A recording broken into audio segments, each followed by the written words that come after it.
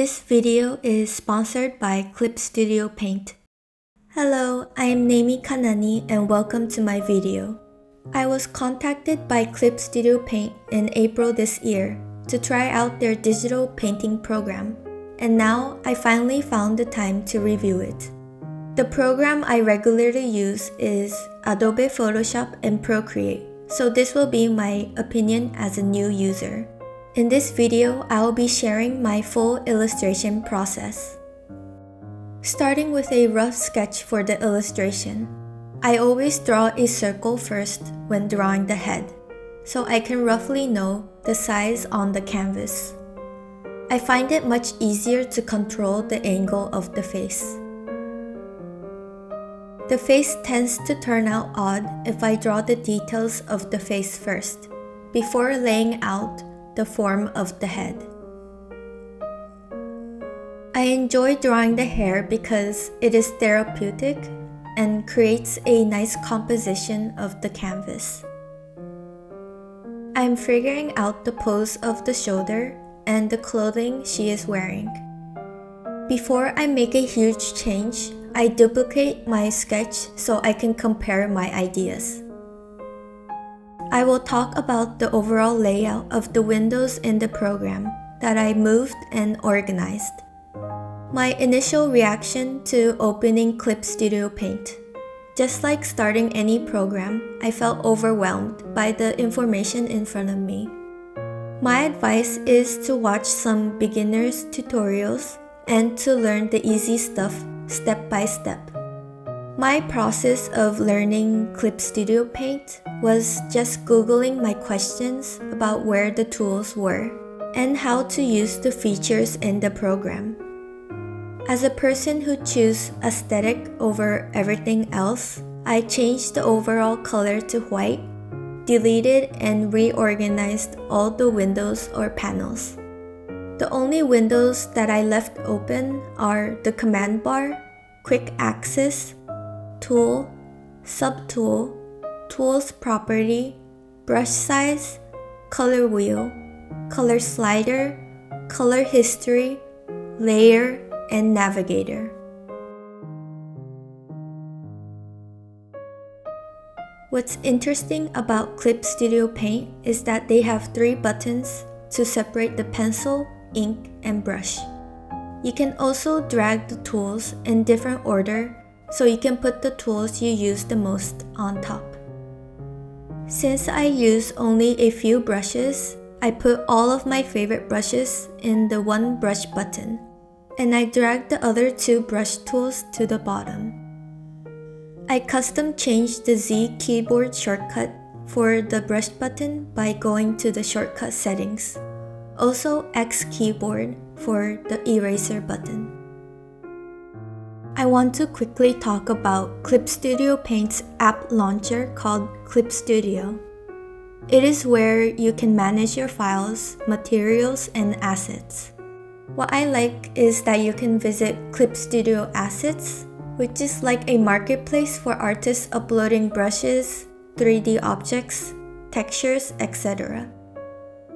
A brush I found that I use for sketching is a brush called Artemis Hard from the Artemis pencil set.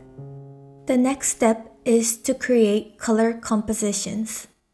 Doing small multiple thumbnails so I don't focus on the details. If you have difficulty choosing colors, I recommend collecting multiple images for inspiration to find the aesthetic you're going for. As you can see, I made multiple color thumbnails. I wasn't satisfied with the color for the first few ones I've created. I understand how frustrating it can be when you haven't figured out which one to choose, but have faith and keep trying. Choose the color that will inspire you to finish the drawing. Make sure to make copies of the sketch and the colored layers to check your progress.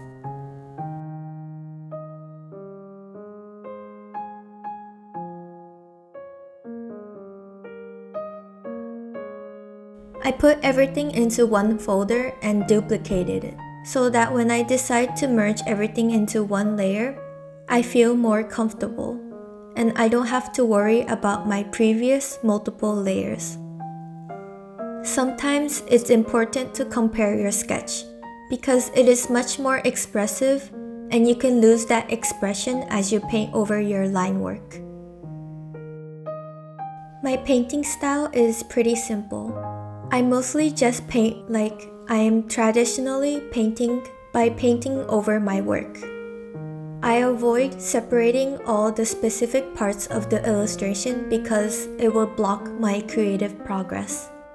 As I work on one layer, sometimes I will duplicate and hide the layer under to check back so I can compare how much I worked and changed. As I paint, I am thinking about a simple light source. I am putting a mental note that the light is coming from the top left. I'm challenging myself to make more soft edges because I tend to paint with a lot of hard edges when digitally painting. The eyedropper tool is the tool I use the most when blending and rendering the illustration. If I use the blending tool to mix the color on the canvas, it will make it muddy and unflattering. I also want to mention to make sure you are not zooming in too close to the canvas when painting. This was a common mistake I made when I first started painting digitally. It is extremely easy to get drawn into the details, but it will make the result look stiff. Make a habit of zooming out of your painting and even take a step back by standing up. It is important to constantly check from a different angle. This is why I sometimes even send the image to my phone to check for mistakes. If you are struggling, take a day off and come back the next day to see it from a different mindset. Now to talk about the list of features I like in Clip Studio Paint. The lasso tool works with multiple layers selected. This means that you can move selected objects without merging the layers together. It has a nice butter stroke feeling. It is interesting how every programs have a different feeling when painting, and I found Clip Studio Paint to feel smoother and sensitivity. You can change the pressure sensitivity within the program. If you go to Clip Studio Paint, you can find the pen pressure settings. Try playing with the sensitivity to find the right amount of pressure for you. It has a really nice blending tool. What I like about the blend tool is that you can adjust the amount of blend very easily. The navigator box can go out of the edge of canvas. I use the navigator box to pan and zoom in and out of the image, and it's amazing how I can go out of the edge of the image. The Clip Studio Assets Marketplace. I find it really nice to be able to easily find all the tools and many free brushes in one place, so I don't have to go searching on the internet. Quick access. This is an interesting feature where you can custom add your shortcuts in a window. Lots of color history or swatch. As an artist who uses the eyedropper constantly, it's nice to have a large library of recent swatches when painting. Lastly, time-lapse. Just like Procreate, you can export a process video. Some things will change with the release of version 2, which is coming out in the first half of 2023. The one-time purchase will still be available for desktop, but you'll need an update pass for new feature updates after the version 2 release. The stability updates for version 2 and version 1 will continue. I will link the website down in the description, which explains the changes. There will be no changes for smartphone and tablet users or anyone else not on the one-time purchase license.